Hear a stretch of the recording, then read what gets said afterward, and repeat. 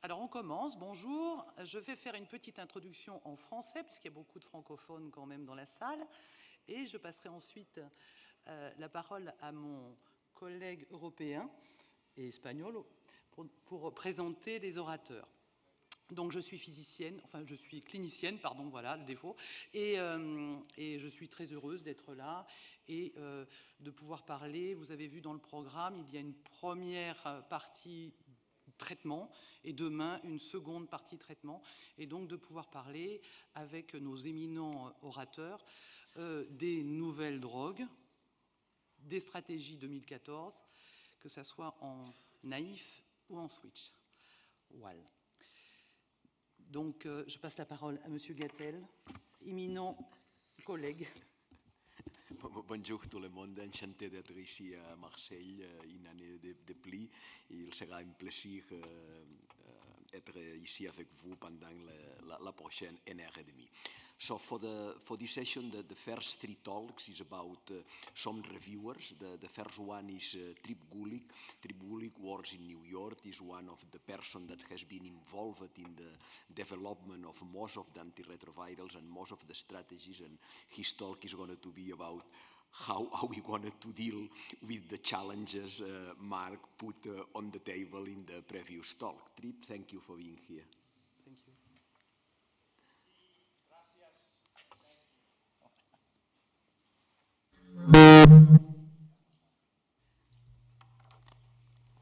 So thanks to Alain and the organizers for inviting me over. It's a pleasure to be here. I'm going to talk about new antiretroviral drugs. I serve as a co-investigator for some industry-sponsored studies at my home institution. There are a number of compounds that are in the development pipeline in all of the current classes, and in addition, newer classes of antiretroviral drugs. In the interest of time, I'll pick 5 of these to highlight as the drugs that are either the farthest along in development or the ones that offer the most promise over drugs we have today. What do we need in a new nucleoside? I think you'd agree that less toxicity and perhaps activity against resistant viral strains are the top priorities in this class. The candidate agent is a prodrug of tenofovir. So as everyone knows, the drug that we use today, TDF, is a prodrug that is broken down into tenofovir. An alternative investigational prodrug is known as TAF, or tenofovir alafenamide fumarate. These 2 prodrugs have significant difference that is illustrated on this slide. So the TDF formulation that we use today is swallowed and then converted into tenofovir in the plasma, then enters the lymphoid cells and is phosphorylated to the active compound tenofovir diphosphate. In contrast, the investigational prodrug TAF enters the plasma and remains in the form of the prodrug and is only converted from TAF to the active compound tenofovir and then phosphorylated inside the cells. Why is that important? Well, first of all, the antiviral activity of the new formulation TAF, as illustrated in this 10-day monotherapy study that was published last year in 36 treatment-naive patients with viral load levels at least 2,000 and CD4s over 200. As one can see here, looking at the change in viral load, there was a placebo group, the TDF group, and then 3 doses of the new formulation TAF.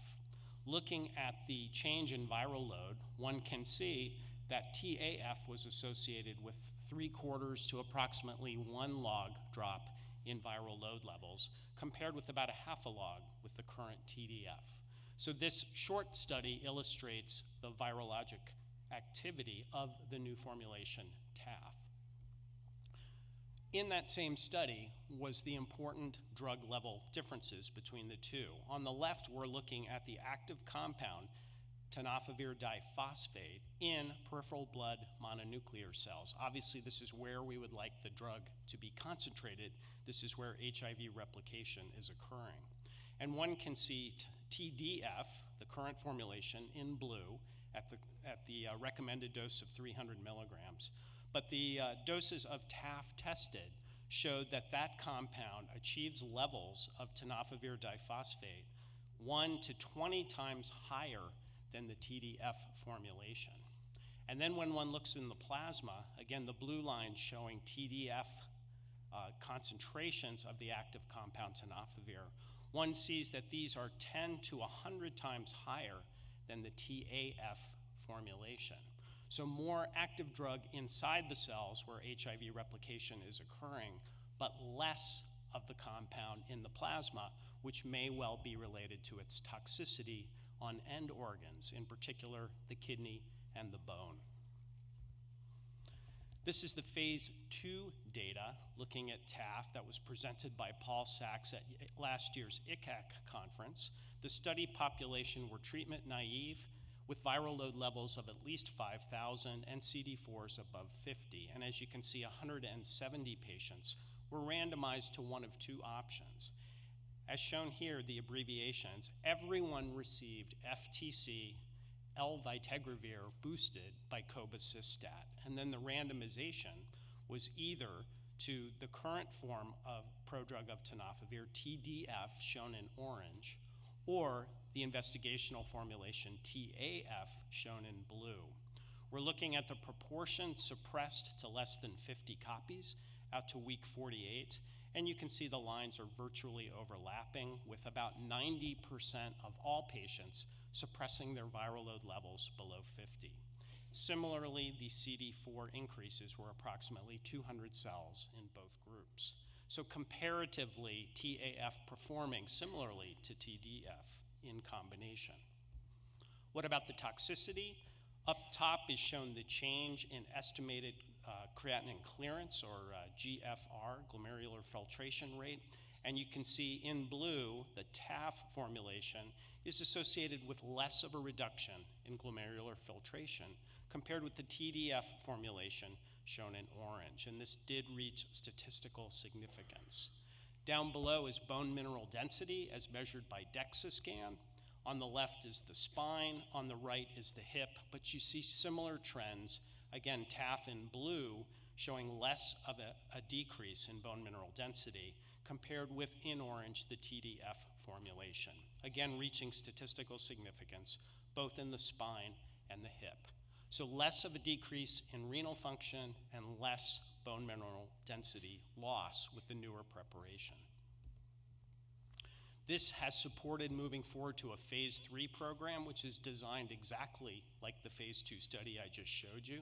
For treatment naive patients, viral loads at least 1,000, and you can see large studies, over 800 patients to be randomized in 2 studies. So these will be the registrational studies for TAF. And once again, it's an L-vitegravir quad with either the TDF formulation we have today or the TAF, and note that it is placebo-controlled. What are the status of these phase 3 studies? They're fully enrolled, and we anticipate the results. Moving to non-nucleosides, what do we need in this class? Well, less toxicity and better tolerability, activity against NNRTI-resistant viral strains, and fewer drug interactions would all be attractive qualities. The investigational drug in this class that's farthest along in development used to be called MK1439 and now has a name. It's doravirine. So this is an investigational NNRTI, potent at low milligram dose. It's not a CYP450 inhibitor or inducer, so potentially fewer drug-drug interactions than other NNRTIs we have today. However, it is metabolized by CYP3A4. Importantly, in the test tube, active against viral strains with important resistance mutations, such as K103N, Y181C, and E138K, and even combinations of these important NNRTI mutations, doravirine retains susceptibility, at least in the test tube. Pharmacokinetic-wise, ritonavir does boost the levels of this drug by a factor of about 3. This was the phase 1B study, the first time tested in HIV-infected people. This was presented at the CROI meeting last year in 2013. It's a small study, but was double-blind, randomized, and placebo-controlled. The study population were HIV-infected, treatment-naive, and you can see a very small 18 patients were randomized between one of 3 options. In green is placebo, in red, dorovirine at 25 milligrams once a day, and in purple, dorovirine at 200 milligrams once a day. And this was a short study of only 7 days. We're looking at the change from baseline and viral load, and as you can see, the 2 active arms with dorovirine were associated with about a 1.5 log decrease in viral load level. This supported moving forward with a phase 2 study that was presented at the CROI conference this past year, a much larger study of treatment-naive patients. Over 200 patients were randomized between one of 5 arms as illustrated. All received tenofovir and FTC, and then randomization among 4 doses of dorovirine versus efavirenz as the 3rd drug. Shown in the figure here is the percent of viral load levels suppressed to less than 40 copies at week 24 in each of the 5 arms. And as you can see, all 5 doses of dorovirine were associated with about a 76% rate of suppression to less than 40 copies, similar to the 64% rate seen with efavirenz over on the right-hand side. What was different was the toxicity, and one can see 2 important toxicities that were less common with dorovirine than efavirenz. Dizziness occurred in 4% on dorovirine versus 24% on efavirenz. Nightmares 1 versus 10%. Based on these data, the 100 milligram dose of dorovirine was selected to move forward into phase 3 testing. So again, we look forward to those results. What do we need in a new integrase inhibitor? Well, once daily dosing without a pharmacokinetic booster would be an attractive quality and activity against resistant viral strains. Dolutegravir fulfills both these criteria. That's a recently approved drug, and it has a close cousin known as GSK 1265744, which I'll simply call 744. So structurally, it's related to dolutegravir and has a similar resistance pattern. It has potent antiviral activity, as shown at last year's EACTS conference in HIV-infected individuals at the doses tested of 10, 30, and 60 milligrams orally. Well, if it's so similar to dolutegravir, do we really need something exactly like it? Well, the difference here is that using a nanotechnology formulation, that 744 can be given as either subcutaneous or intramuscular injections. And this compound has an exceedingly long half-life of 21 to 50 days. Here's a pharmacokinetic study after a single injection of 744. And note the time course here. This is on the order of weeks. So after one single injection of this compound at a multiple different doses, one can see that you can still detect levels of the compound even as long as a year after that dosing. Then if you draw a line at the protein-adjusted 90% inhibitory concentration, you can see many of the doses continue to be detected, and so this compound could be dosed as infrequently as once every 3 months and still achieve target concentrations. That sets it aside from all the other compounds that we have to use today. So certainly supports quarterly dosing. In terms of safety on these initial PK studies, injection site reactions occurred, although quite different from the ones that we saw in the past with enfuvirtide, and there were some nodules with subcutaneous dosing. This drug has been tried at both in treatment and prevention. The prevention occurred in a PrEP study in monkeys that was presented at last year's CROI. They looked at 16 male macaques, and they were randomized either to injections of 744 or a matching placebo, and then challenged with a SHIV rectal challenge. As you can see in the figure, Note that the placebo group all were infected after the SHIV challenges within about 8 weeks after the first challenge, versus the 744 group shown in blue, where none of the monkeys were infected. So in this model, 744 was an effective preventative. This was accompanied by a vaginal challenge experiment that was talked about at this year's CROI. Again, 12 macaques received injections with either 744 or placebo, then challenged vaginally with the SHIV strain, and all of the monkeys that received 744 remained negative after the challenges. All the placebo monkeys were infected. This was presented as a late breaker at this year's CROI. When they increased the dose of SHIV by a factor of 5, as shown in the figure here, again, all the placebo monkeys were infected quite rapidly. A few of the 744 monkeys were also infected.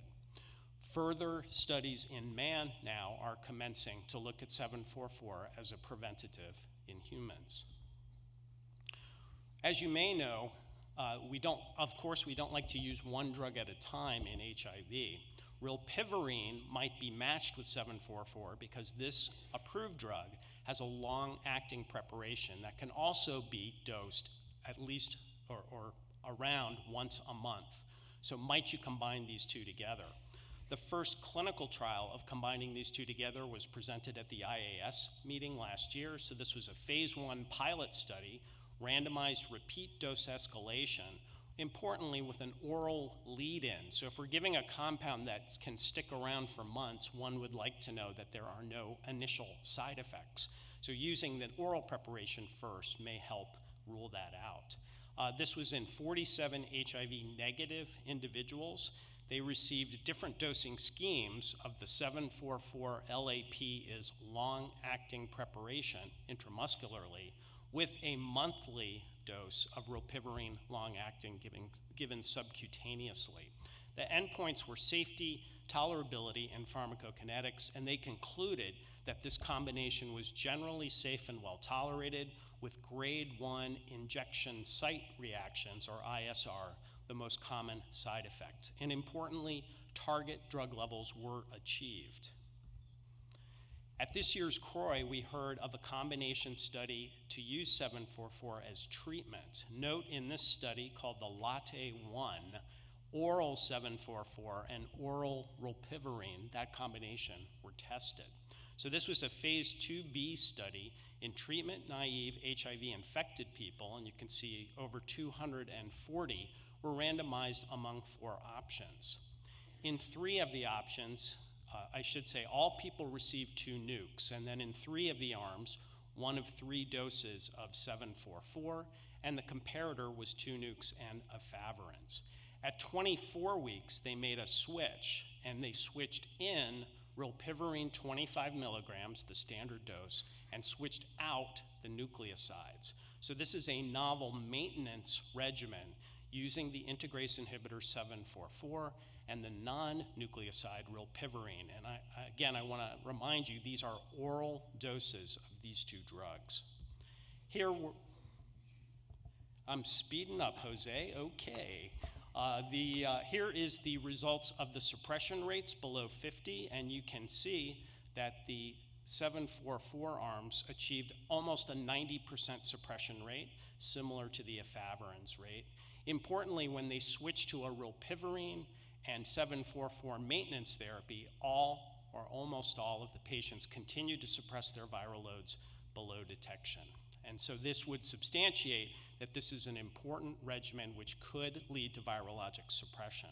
The follow-up study, LATTE-2, will use oral versions of these 2 drugs, but then switch to IM dosing.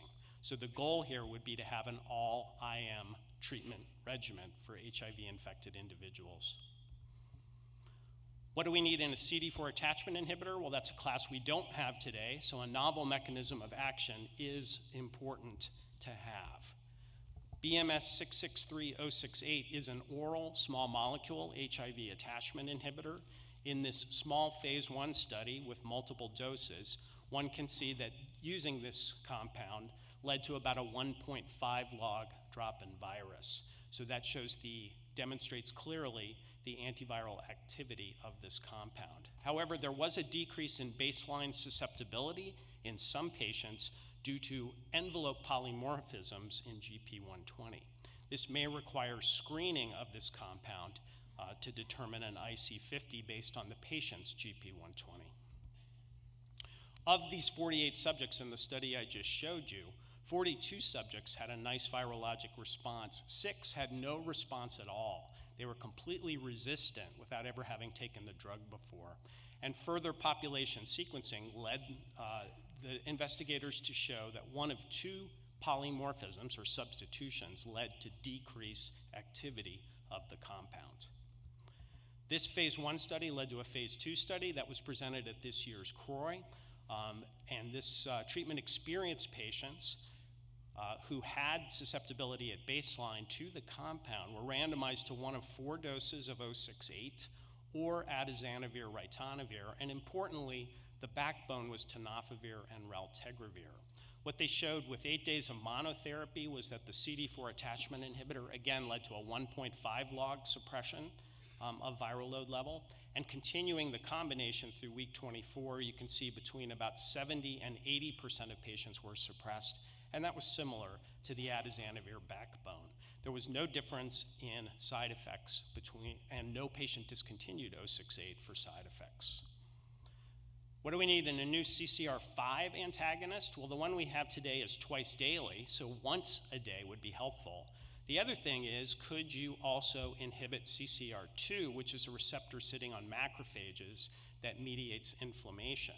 So potential anti-inflammatory properties would be of interest. So the last drug I'll cover is Antiretroviral. That is a compound that antagonizes both CCR5 and CCR2. In this monotherapy study, one can see that doses of Antiretroviral led to an up to 1.5 log decrease in viral load. And the phase 2 study, which looked at triple drug regimens of tenofovir and FTC with either Antiretroviral or the control of efavirenz, showed that about 80% or 70 to 80% in all groups suppressed below detection. So it did show durable antiviral activity in patients with documented R5 virus. What about inflammatory markers? Well, soluble CD14 is one of those. You can see that in efavirenz, the levels continue to increase over the course of the study. In the Antiretroviral arms, those decreased to week 24, but interestingly rebounded after that. So the anti-inflammatory property of this compound remains of question. Last slide is to show that Antiretroviral is moving forward in phase 3, a higher milligram dose. They're going to co-formulate with 3TC in one pill, as shown for you here. And the design of the study is tenofovir FTC versus Antiretroviral 3TC with a third agent. So Antiretroviral is replacing tenofovir, and there are single tablet regimens under development. So that's taking a look at the 5 compounds that are farthest along in development, and thanks for your attention.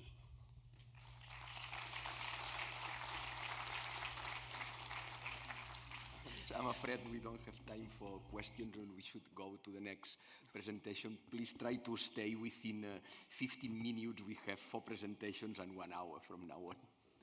So, Mark, back to the present. What are the first-line agents?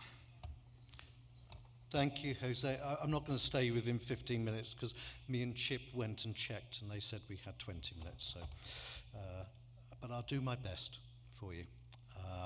So I think the fact is it's all good news. I think when you come to these conferences and hear doctors speak, it's often about criticism of drugs, criticism about regimens.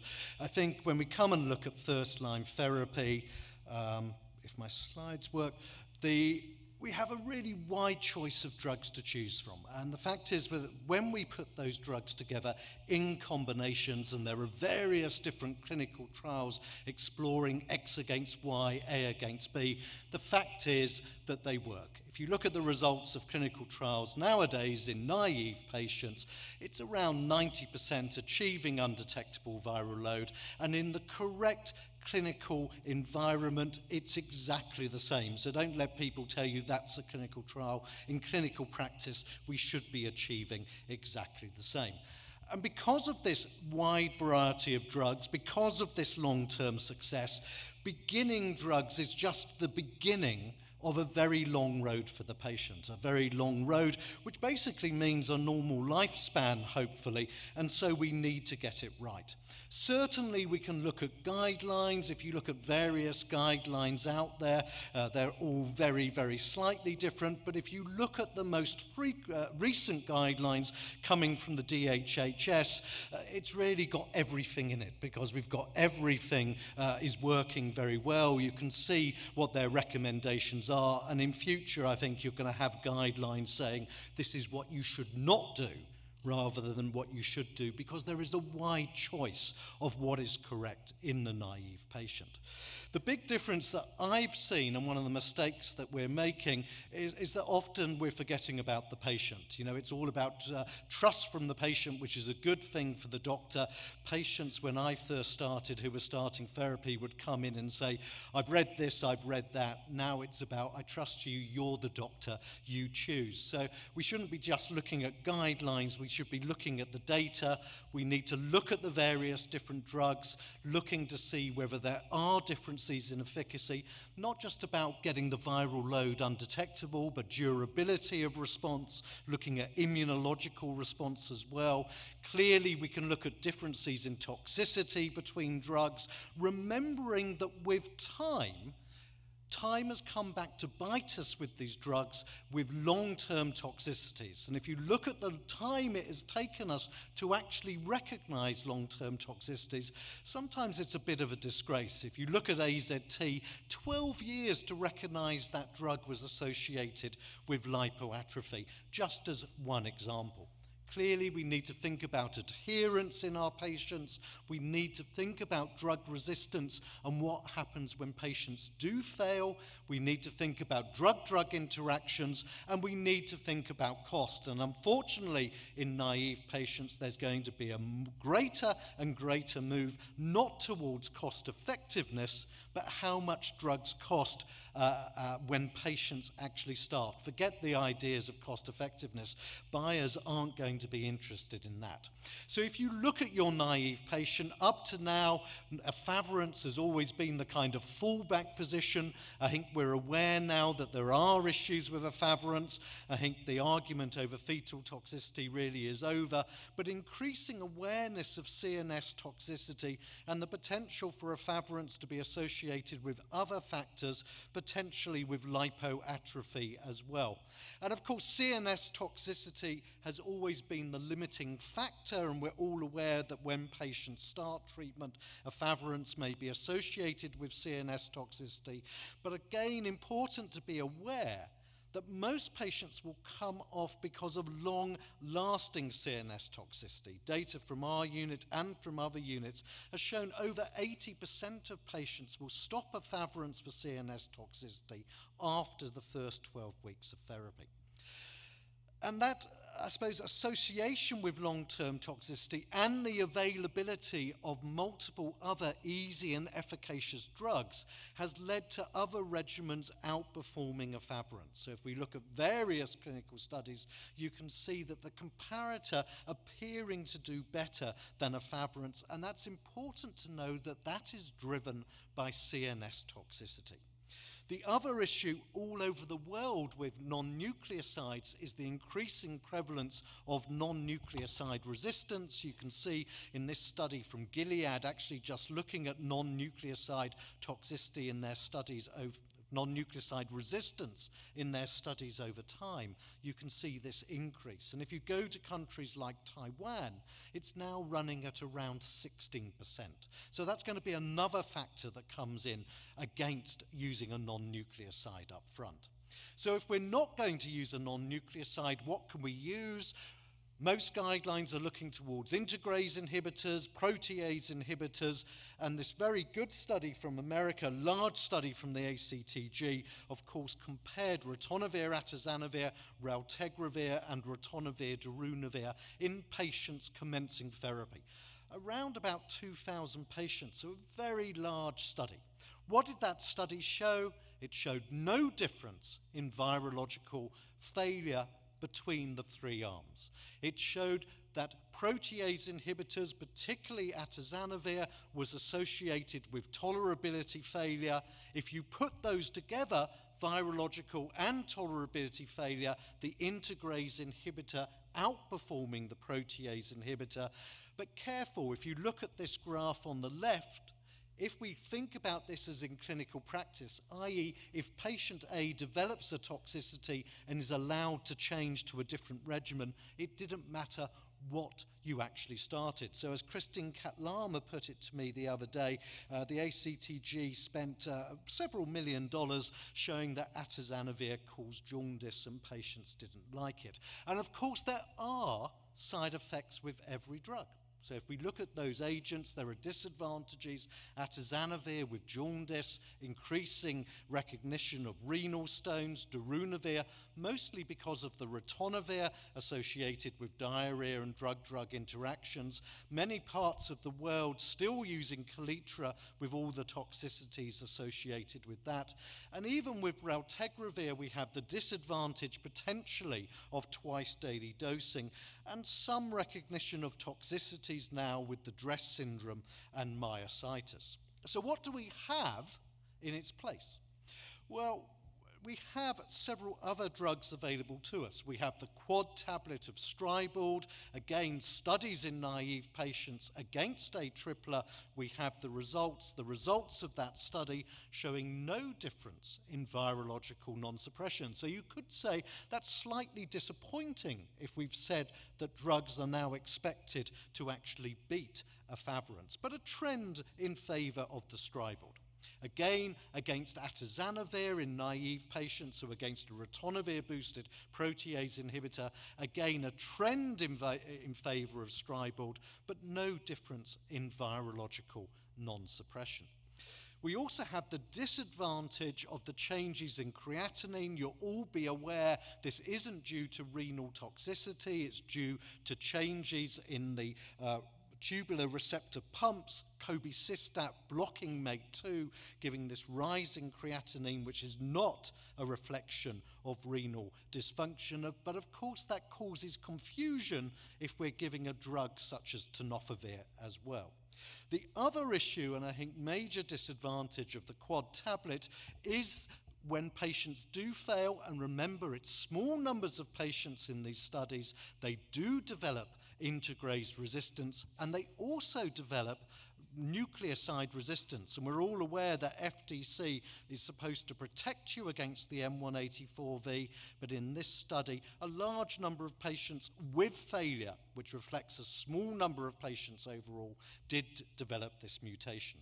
What about dolutegravir? Well, Mark Weinberg's already shown you these studies. We have the single study where dolutegravir was superior to efavirenz, but remember that's being driven by CNS toxicity, not virological failure. Dolutegravir was superior to ritonavir, darunavir, again mostly driven by toxicity, and dolutegravir was equal to raltegravir. So dolutegravir appears to be highly effective and have some advantages over existing agents. Mark's shown you the data on dolutegravir and resistance, and you can see within studies no integrase resistance. I'm pleased to hear that Mark is now retiring. There is absolutely no way in clinical practice, with the mixture of patients, the mixture of virus, the mixture of doctors giving these drugs out, that we will not see resistance to dolutegravir in the future. The other important thing is to remember that treatment has always been a partnership, and it's not just about the third drug, it's also about your nucleoside backbone. And there have been studies which have helped us choose nucleoside backbones. This really good study from the ACTG looking at Truvada versus Kyvexa in combination with either a non-nucleoside or a protease inhibitor really taught us several messages, including the fact that we need to look at patients where the drugs are being stressed with high viral load, low CD4 count, to really look at differences between drugs. This study, as you're all aware, showed an advantage at high viral load, both as regards virological failure and a safety endpoint in favour of Truvada over Kyvexa. If we look at patients with a viral load below 100,000, and remember, this viral load cutoff is completely artificial. It's a completely artificial cutoff, but here we see no difference in virological success between the arms. Other studies haven't shown that. So if we look at this study, the HEAT study, Kyvexa versus Truvada with a protease inhibitor, no difference between Kyvexa and Truvada, both at low and at high viral load. So is Truvada actually a more potent drug than Kyvexa? Well, the way to look at that is to look at your early virological fall, your fall in viral load, and if we look at viral load fall within the first 4 weeks, we see no difference between Kyvexa and Truvada. So what's driving the difference is likely to be the fact that Truvada is a more forgiving drug than Kyvexa. When the patients make mistakes, what is happening is they're much more likely to develop resistance with the Kyvexa arm than with the Truvada arm. My belief, it all comes down to forgiveness. And to back that up, and whether this actually matters in clinical practice, let me show you some clinical data. If you look in clinical practice, whether Kyvexa and Truvada have the same potency, this is the UK sheet data, they work exactly the same.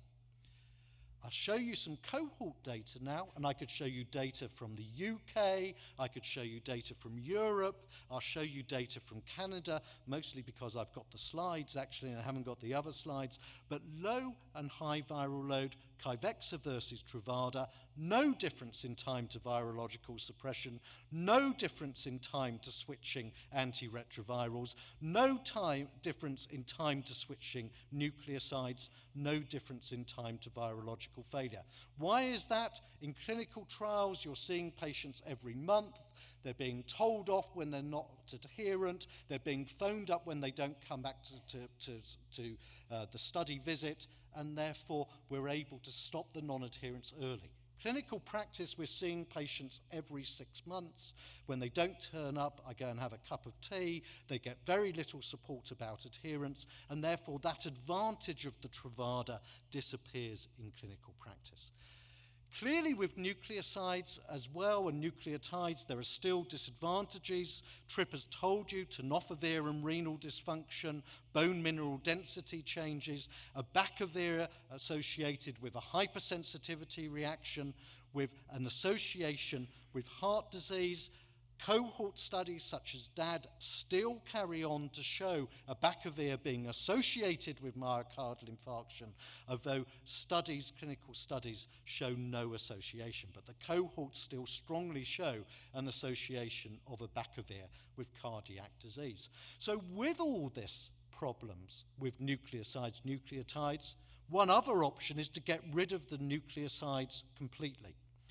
This very interesting study of 3TC and Kaletra, and we said, you know, Kaletra is not in any of the Western guidelines, really, apart from the EACTS guidelines a little bit, I suppose. But this is a study of Kaletra and lamivudine versus Kaletra, lamivudine, or FTC with another nucleoside of the investigator's choice. 2 drugs versus 3 drugs, 2 drugs not associated with any difference in virological failure, but actually being safer and therefore giving higher rates of success, although not significant, than the triple regimen.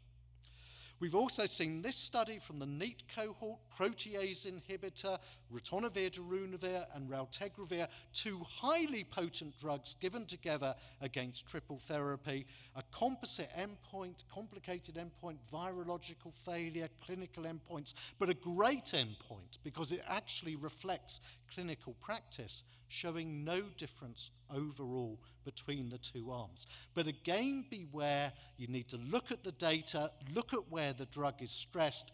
At high viral load, a strong trend towards the double arm underperforming, and certainly at low CD4 count, the double therapy underperforming. So the dual therapy really argument is a bit actually weak, I think. I think we need to carry on with triple therapy. The big change, as I said, is going to come from cost and around patents. Patents have been around for years. Don't think patents are new. Henry VI gave the first patent for the stained glass windows at King's College, so no one else could make stained glass in the United Kingdom for 20 years. Exactly the same with drugs. They've got a patent life expectancy, and you can see many of the drugs which we use within our guidelines are coming to the end of their patent expiration. And you can see when we argue against a tripler, are we just jumping on a bandwagon driven by the fact that, that the drugs within a tripler are all about to come off patent? Does it really matter splitting those drugs from 1 tablet into 3 tablets? This is some data from our unit, actually looking at virological success, and you can see it didn't matter whether the patient was taking 1 tablet, 2 tablets, or 3 tablets. They all worked incredibly well with very, very low rates of development of resistance. So I know the patients may prefer to take 1 tablet once a day, but the data is really not there to say that it is necessary to actually achieve virological success. And this is data from a country where they were told you must split a tripler into the composite parts, and they showed that there was no difference in virological success over that year. This actually goes down. This is actually percent virological failing, and if anything, the rates of virological failure went down. And that use of generics, yeah, I'm going to finish. The use of generics is going to be really important because of the potential cost savings. This is a modeling which actually modeled in. It's not that patients would actually live shorter, but they modeled in a loss of life of 0.37 quality years of life. And per patient, you could save $42,500. If generics are priced at 75% reduction, that means your savings would be $920 million. And don't think you can't make those savings. Don't think there won't be a 3/4 price reduction, because if you look at other successful drugs coming off patent, that is what the drug reduction has been. So in conclusion, we have lots of drugs available to us. Unfortunately, or fortunately in some cases, the patient is putting the trust in the doctor. But beware. This is data looking at what healthcare professionals think is important for patients. And you can see efficacy, low toxicity, CD4 count rise, and then all this once daily dosing, single tablet regimen, etc. If you ask the patients, it's rather different. They want a regimen that works. They want a regimen with low toxicity. They want a regimen that protects others, which unfortunately is near the bottom for healthcare professionals. All the single tablet regimen, low tablet load, once daily dosing, is actually at the bottom. That doesn't mean patients don't want it, but what is important is that we don't sacrifice all of the hype over this, and meaning that patients will actually lose the advantages of the high efficacy, low toxicity, which we have available for us. So although the patients trust us, it is important that we trust our patients. Our job is to explain the advantages and disadvantages of starting treatment, the advantages and disadvantages of each and every regimen, and allowing the patient to make an informed decision. Thank you. Thank you, Mark. I'm sorry we don't have time for questions. We are a little bit behind schedule, but I'm sure the speakers will be here in the floor at the end of the session and will be available if someone of you will have questions or doubts or comments or whatever. So next presentation is Danny about switching treatment. Danny is one colleague from Barcelona, and he also has been involved in many strategic trials in the development of antiretroviral drugs. Thank you, bonjour, good morning. Thanks to Dr. Lafeuillade, Alain, for inviting me to this meeting.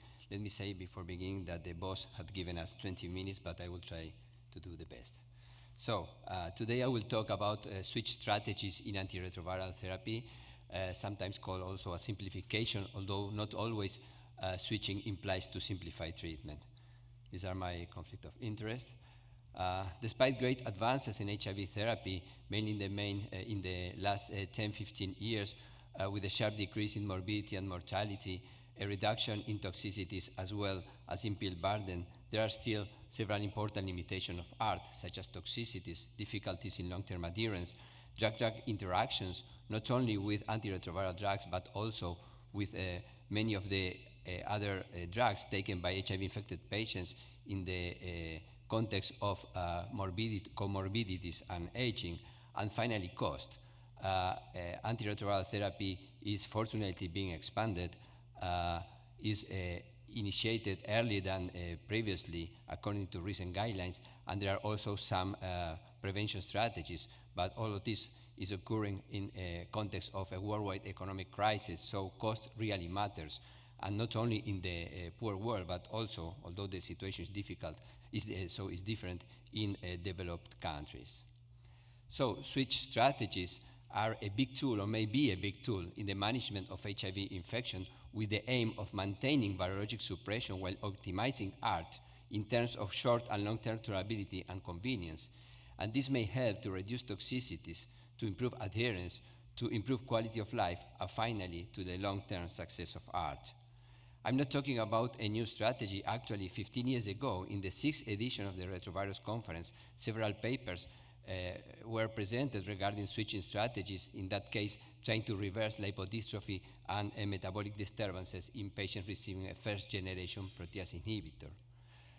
And despite, during many years, most of these studies were conducted by European investigators, actually not only in the European, but also in the American guidelines, a switch strategy is recommended at least for selected patients, for selected situations.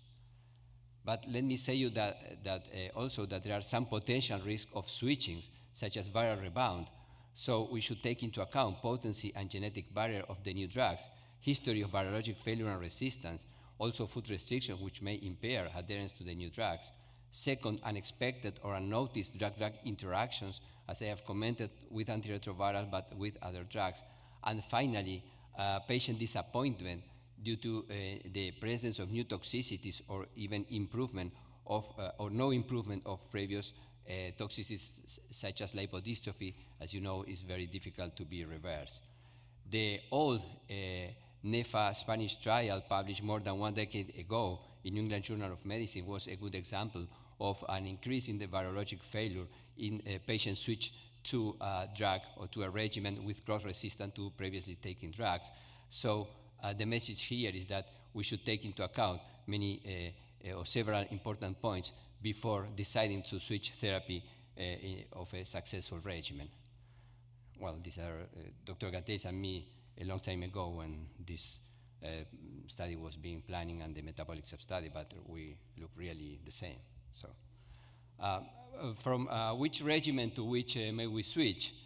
This is like a market. We have a lot of options here to be chosen from, coming from a PI, a non-nucleoside, a nucleoside analog, an integrase inhibitor, to many of these other options, and also from a triple therapy to alternative regimens with less number of drugs, just to preserve future options, reducing toxicity, or both. So I would like now to briefly summarize the results of many of the main clinical trials in which switching strategies prescribed in clinical practice are based on. As probably most of you know these studies, I will only highlight a couple of points from each of them.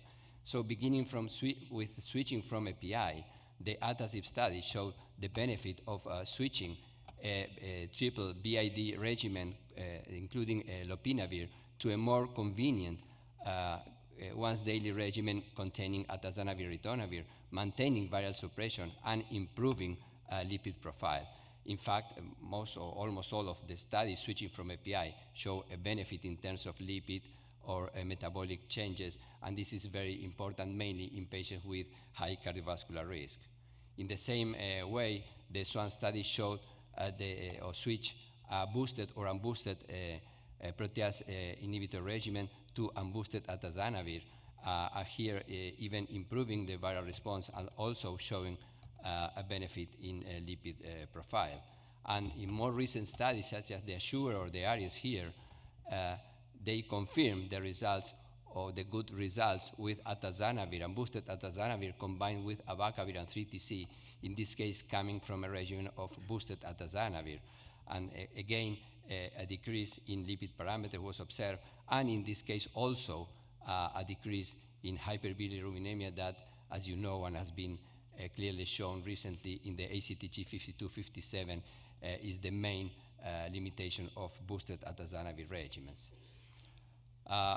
Several studies, such as the NEFA and others, have shown some years ago, again, that we can switch from a protease inhibitor to a first-generation non-nucleoside, such as efavirenz or nevirapine, obtaining good results in terms of metabolic changes.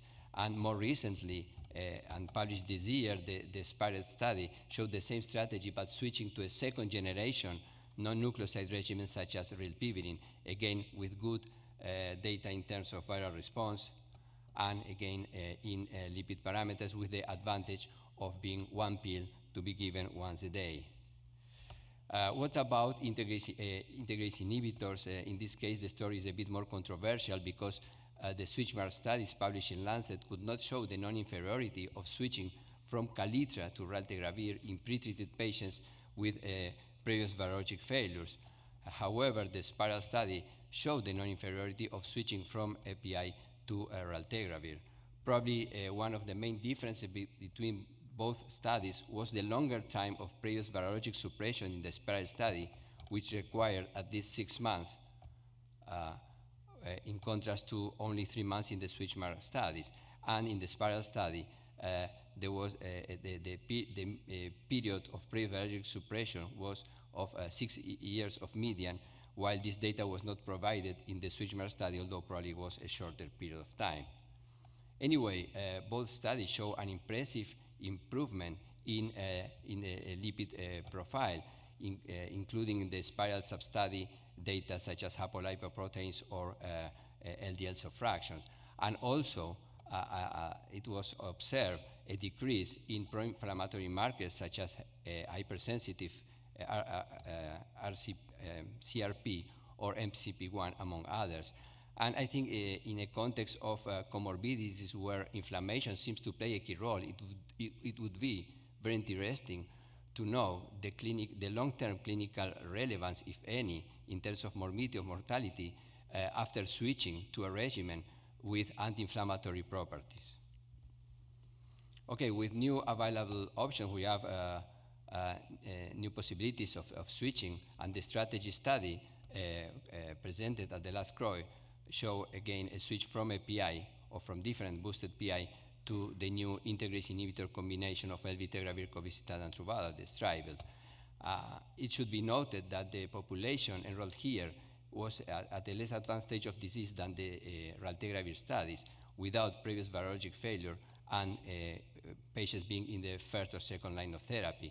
And in this study, Stribel was shown to be superior to continue with a boosted PI, although this difference was only observed when comparing separately with atazanavir, but not with Calitra or darunavir.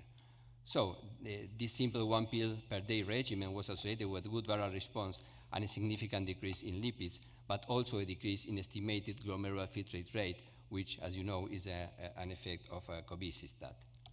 Okay, up to now, switching from API, we can also switch from a first-generation non-nucleoside such as efavirenz, which is associated with central nervous system toxicities, to a second-generation non-nucleoside such as etravirine, and these and other studies have shown the benefit in terms of reducing this annoying toxicity with this strategy.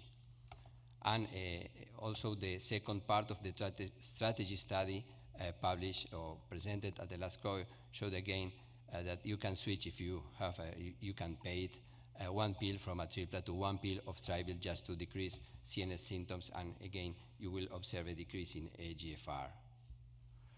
What about nucleoside analogs? The ABCD, as well as many other studies, have shown several years ago that thymine analogs, mainly D4T, was clearly associated with the presence of lipotrophy, and several studies have shown some benefit after switching from D4T to non-timid analogs such as abacavir or mainly tenofovir in terms of some gain in lymph fat and a decrease in metabolic disturbances.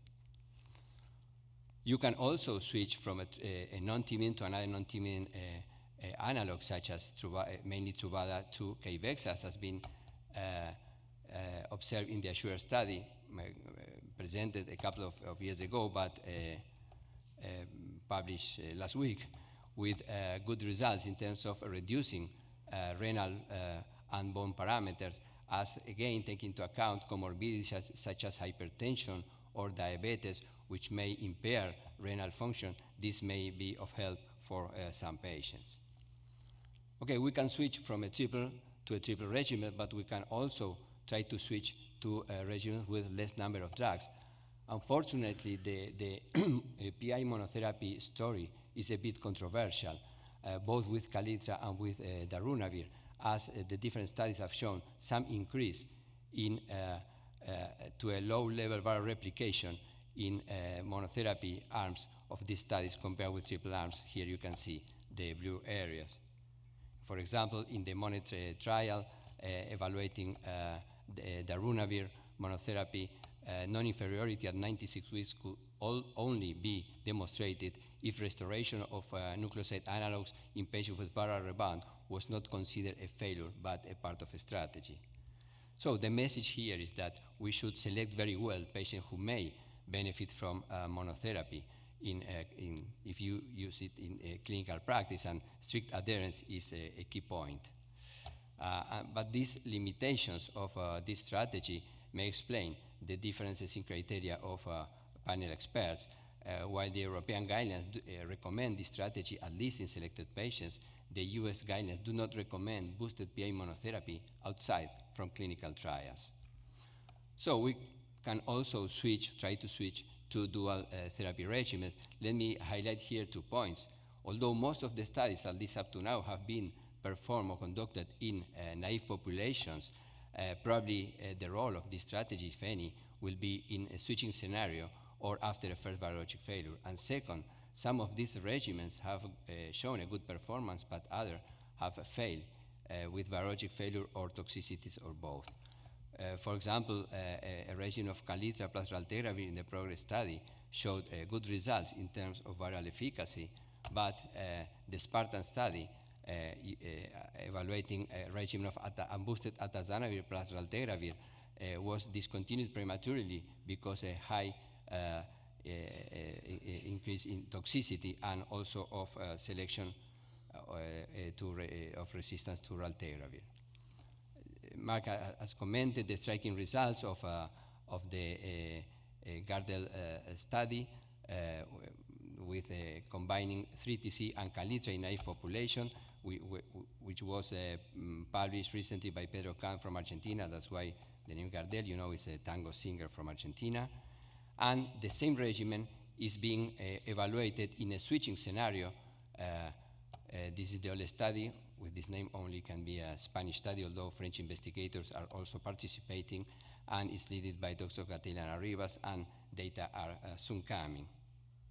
And very similarly in the SAL study, again in a switching population, 3TC plus atazanavir ritonavir is being evaluated. Preliminary results have been presented in the last EACS, and we are waiting for the final results.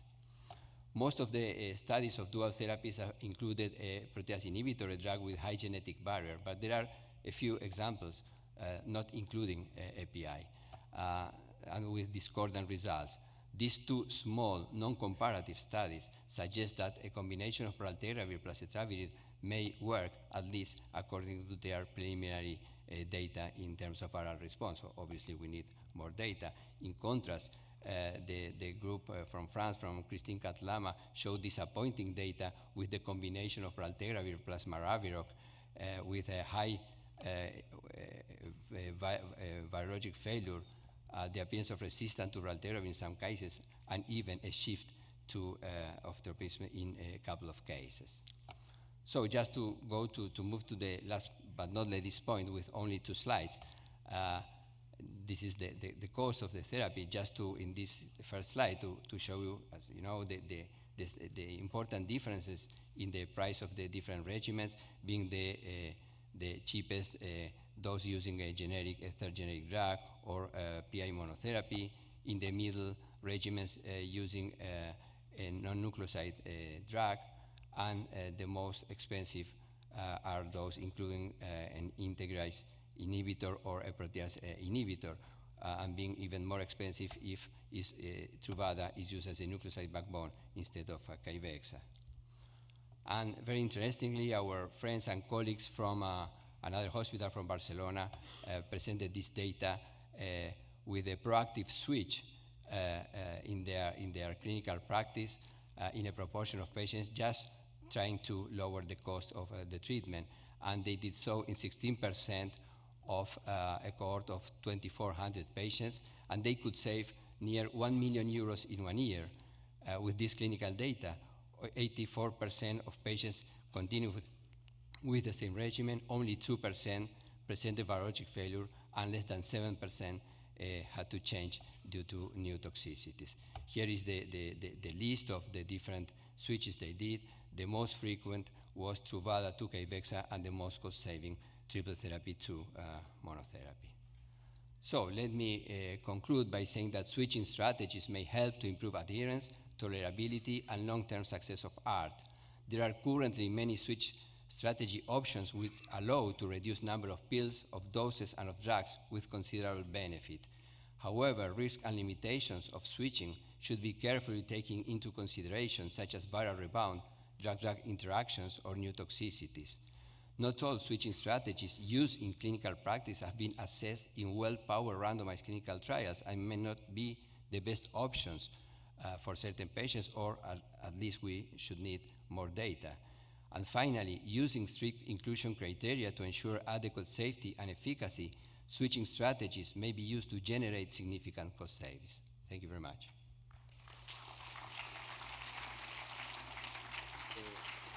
We'll skip the questions to the final of the session, and then I'll give the floor to Isabel for the 2 abstracts.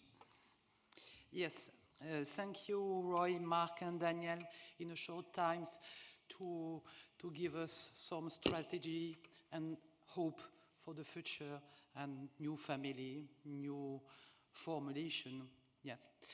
Now we have a little half an hour for 2 works. The first one is very virologic works. It's about ultra-deep sequencing, and it's a Marseille study. It's a Marseillais study, yes. And the other one is more strategy. And now, Sofiane? Yes, Sofiane. Okay. For clinical impact of ultra-deep versus sequencing for minority mutation on HIV-1. Thanks. Good morning, everybody. I would like to thank the scientific committee to give me the opportunity to present my work. So, we know before treatment we have some pre-existing resistant associated, and they cannot be detected by the Sanger sequencing. So I show you one example was published in Hepatology. The author shows that these resistant associated variants are present above 2.8%, and they can increase with the virological failure. So the question is, how can we detect this mutation? It will depend of the detection, of the method of the detection. So there, for example, Sanger sequencing, we have 15 to 20% of sensitivity. For pyrosequencing, above 10%. And finally, for ultra-deep sequencing, above 1%. So in this presentation, I will explain what is the clinical position of this cutoff. There are several methods we can detect these minor variants, but today we will focus on the ultra-deep pyrosequencing, which has a good sensitivity, with equipment cost and interpretation problems. So the first experience was to use pyrosequencing by Pyromark from Gestion. In this study, we detected some NRTI mutation in 10 patients at two points, baseline and virological failure. So I give you one example of patient at baseline and virological failure. We were able to detect minority mutation at 17% at baseline, and the same mutation were detected at virological failure. These mutations were not detected by the Sanger sequencing in baseline. So now I'm going to talk about the ultra-deep sequencing.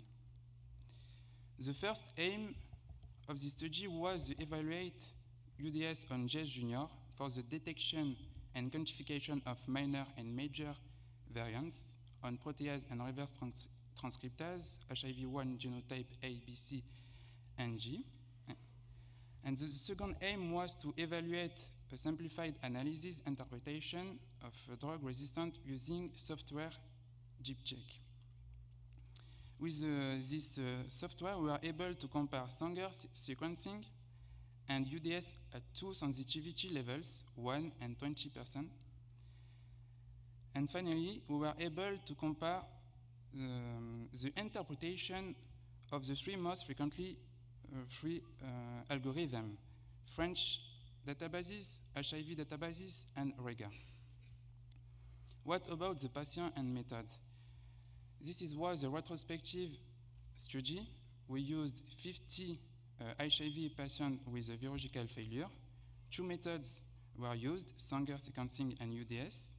For the data analysis, we used ViroScore for Sanger data and the GPCheck for UDS data. The first result was about the genotype. We had a total concordance between the two methods for the genotype. And now I'm going to talk about the UDS workflow. In this table, we can see all steps for the UDS protocol. We have 64% for laboratory waiting and 36% for laboratory ending. At least it takes 34 hours to give one result, whereas only 10 hours for Sanger protocol, but with 9% of interpretation. So is it why we wanted to use an easier software to improve and accelerate the interpretation drug resistance? Why? Because too much information kills information. So in this slide, we can see the data with the GPCheck software. We were able to compare several factors like the method, Sanger and UDS 1% and UDS 20%. And after, we were able to compare the three most frequently algorithms used, ANRS, Stanford databases, and REGA. As we see, we have more relevant mutation for the UDS 1%.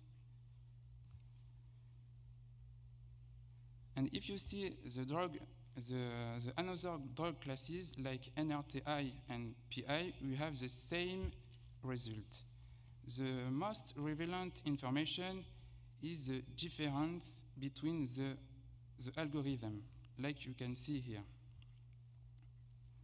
After that, we wanted to know which mutation were responsible for the drug-resistant interpretation difference. I give you one example for efavirenz drugs. If you use French ANRS algorithm with the mutation Y181C, you have resistant interpretation. But if you use HIV databases with the same mutation, we will reduce the susceptibility of the resistance. But if you use REGA algorithm, 3 mutations are needed to have a resistant interpretation. we noted that the Y181C and T215Y mutation was the most associated interpretation difference. According to this result, it is important to define minor and major discrepancies. So minor is intermediate interpretation versus susceptible or resistant result. Major is susceptible result versus resistant result.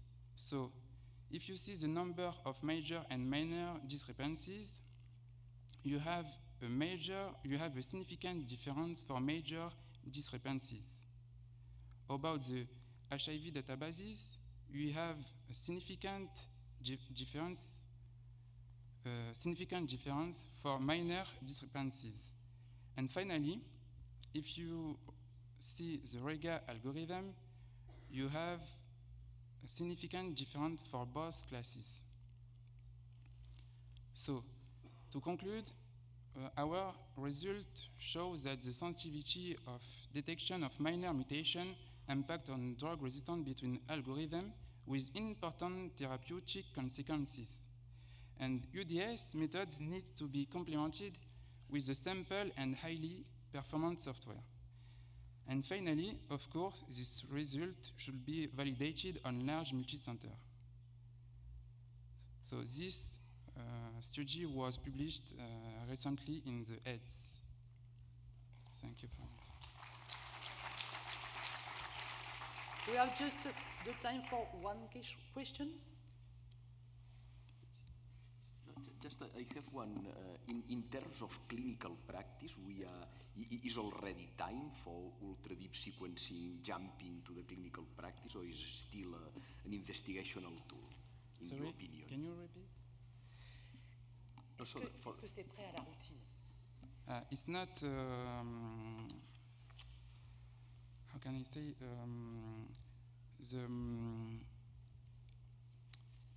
The lab waiting and the lab handling. The lab waiting and the lab handling is very, very long, because we have 34 hours to give one result, and it's laborious experiment. Thank you. Yes. Thank you.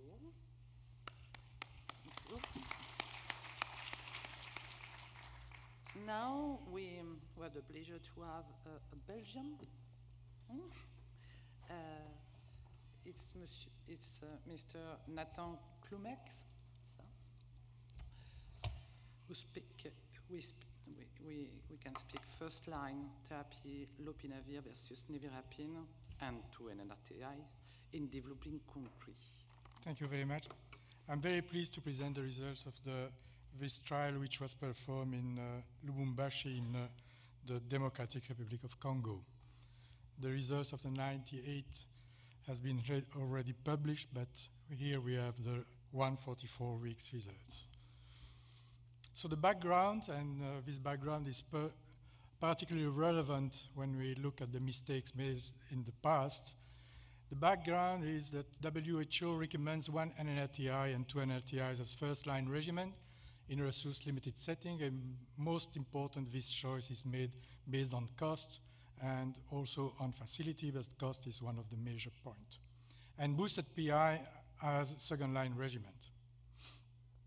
And in this setting of resource-limited situation, an NNRTI-based regimen may result in emergence of more HIV drug resistant just because there is a low genetic barrier.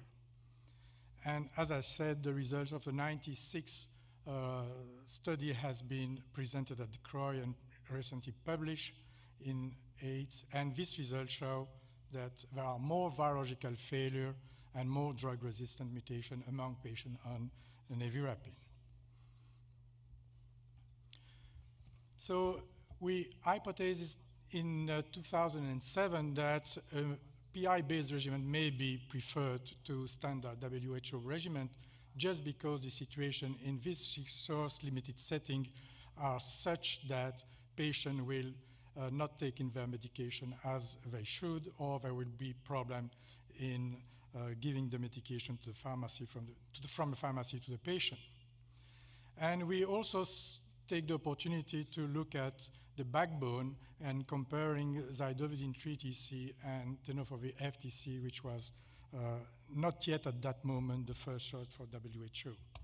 For those who don't know, Congo is a big country, Central Africa, and Lubumbashi is just, if I read here, is on the soft part of this big country. It's a multi-center trial, 5 centers around and 1 lab which has been set up. So the study design was to have a first randomization with lopinavir versus boosted lopinavir versus NRTI versus nevirapine, and a second randomization between tenofovir FTC and zidovudine 3-TC. The primary endpoint, and I think that's very important, are the WHO primary endpoint for failure, and at that time it was not yet the level of 1,000 copy defining a failure.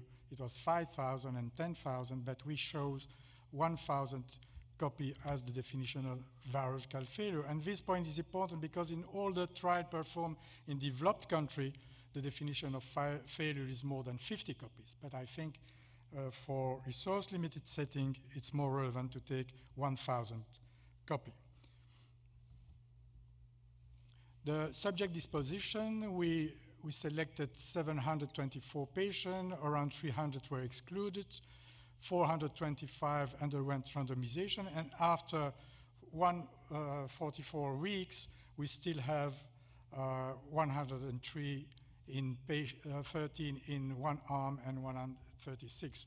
I think it's important to show that only few patients were lost to follow-up. The baseline characteristics are those of a resource-limited setting trial with a majority of participants were women, and only 2 of them were exposed to single nevirapine dose before entering the trial. Most of the patients were in a severe stage. The CD4 is far less than the 500 level which is proposed now, because 164 was the median for nevirapine and 168. Plasma viral load was very high, and most of the patients were infected with a clade C. Here are the results of primary endpoint intention to treat. As you can see, the difference in clinical endpoint were not significant between the 2 arms, and which was very significant was the virological failure, 70.7% in the nevirapine arm and 9.3% in the lopinavir boosted arm, which was highly significant. And when we make the total of the endpoint, the difference was also significant. And this was an intention to treat analysis. The Kaplan-Meier of the virological failure show clearly that after 24 weeks, the 2 groups diverge. As a secondary endpoint, we have also the CD4 median change from baseline, which indicate, has already shown in other trials, that the PI arm goes better with the CD4 increase, 251 versus 174, which is highly significant after week 144. The most important point is to compare the virological results and appearance of drug-resistant mutation. And as you can see, all the patients in the 88% of the patients in the nevirapine arm develop resistance to NNTI. And most important, they also develop resistance to NRTI. And among them, I think it's noteworthy that around 26% of the patients develop a K65R. In contrast, in the lopinavir arm, no resistant to PI and only few resistant to NRTI and no K64R. Concerning adherence, there was no difference between the two groups of patients. All patients have the same adherence and patient in virological failure also, meaning that when the patient is failing, it's not because a difference in adherence, it's only because the patients who stop his therapy with an NRTI develop resistance, which is not the case of PI. And that's the definition of genetic barrier, of course. Safety analysis show that there were more side effects in the lopinavir arm, but this side effect doesn't lead to treatment interruption. There was no difference in treatment interruption between both arms. And as expected, there were a rash in the nevirapine arm and GI side effect in the boosted lopinavir. When you compare the backbone, there were significantly more side effects in the zidovudine 3TC than in the tenofovir FTC. And also more side effects which lead to study drug discontinuation. And as expected, most of the side effects were nausea and neutropenia for zidovudine. So in conclusion, in a resource-limited setting after 148 weeks, a follow-up and an NRTI first-line regimen is associated with more virological failure, more drug-resistant mutation, and a lower immunological response than a PI-based regimen. I think these results are particularly relevant in some African countries where there are important gaps in services delivery and program performance that contribute to suboptimal adherence, substandard antiretroviral regimen, and acquired drug resistance. So we could say that in such setting, a boosted PI strategy could be a better first-line option. Of note, this strategy is recommended in all guidelines in developed countries when baseline genotypic analysis is not available. Of course, such strategy should be evaluated, but I think that the main message is not that the PI are better. The main message is that a high genetic barrier strategy is probably better in a developing country than the low genetic barrier strategy, which is actually the first sort in this country. Thank you very much.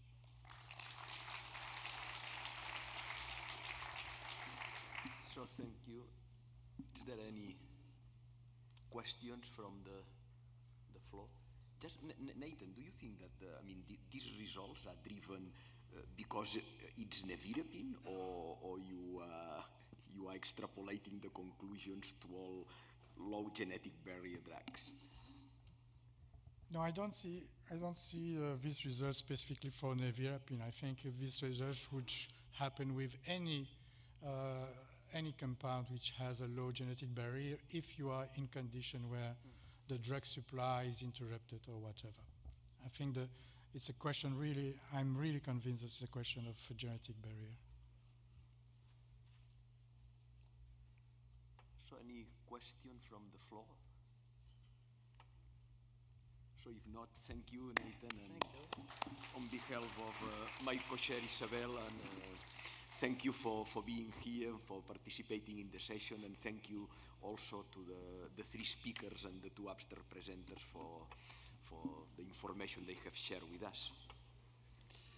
Juste une petite